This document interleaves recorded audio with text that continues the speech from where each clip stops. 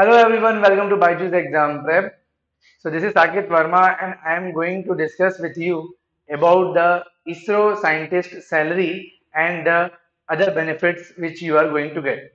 Because in this particular era, we always want to become a very successful person, and also apart from the successful, we also want the respect. And this is one of the organization where you will not only get the good salary, but you will also get the reputation. You will also get the respect from the society because you will be always contributing to the society towards the nation, right? So here I am going to tell you that ISRO scientist how much salary he will get and how you can go and get this particular post in the ISRO, because to get this scientist post you have to clear the exam and then you have to appear on the interview, and once you get selected in the interview you will be appointed as a scientist in the ISRO.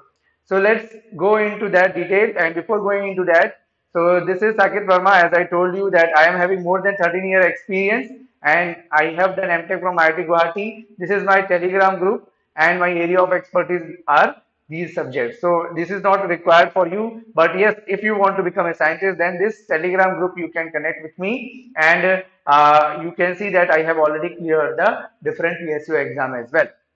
Then, what are the key takeaway here? If you talk about the ISRO's engineering scientist salary, then we are going to talk about the in-hand salary, perks, allowances, and the facilities which you are going to get in the ISRO when you become a scientist. So, according to the basic salary, means according to the 7th pay commission and level 10 of pay matrix, you will get the minimum basic pay of 56,100. This is not only the salary which you get, this is just the basic per month. Okay, this is the per month basic, and on the base of the basic, you will have other allowances. So that we are going to discuss here, that you are going to get the HRA.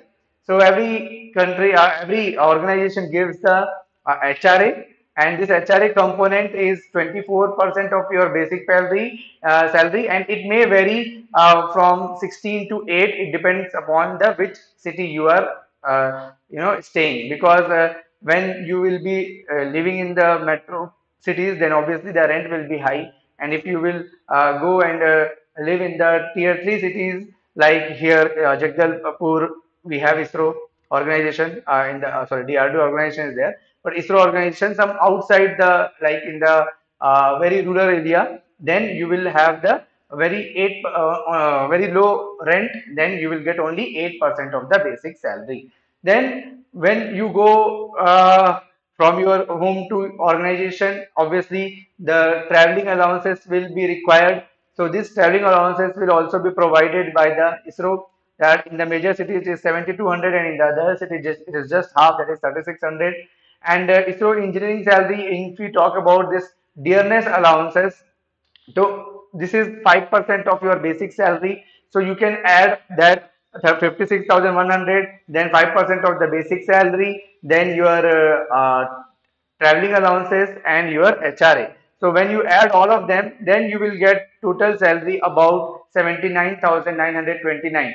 So this is the salary which you will get in hand approximately. Okay. So apart from that, there is a other criteria like NPS, that is for your pension, means when you will get retired from the ISRO, you will get the pension also. For that, the contribution starts from the day one. So that is the rupees 5,891 will be deducted from your salary, so that it will be saved, and when you retire you will get this amount back with the interest, and additional deductions you will get, like 3,500 for the canteen, professional tax, etc. Net in hand salary would be around 70,000. So 79,000 you will it will be complete salary, and in hand salary will be about 70,000 from the first month. Obviously, you may think that it is a less, but apart from this, you are going to get the other benefits also, like medical facility. Also, you are going to get LTA. So all these things will also be inherently included facilities are also included, and also the reputation, the respect you get in the society, that does cannot be compared with this salary. Okay, because when you become an ISRO scientist, all the nation will see you that with the respect. So that is why the money cannot be bought, means the respect cannot be bought by the money, right? So even it is quite less, but it is still very justificable because you are going to get other benefits also and the respect also.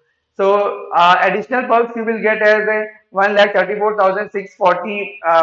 This is a twice a year, and this 67,320, which is not fixed, it may vary. And this is the contribution by the government itself, means 58,000 will be deducted from your salary.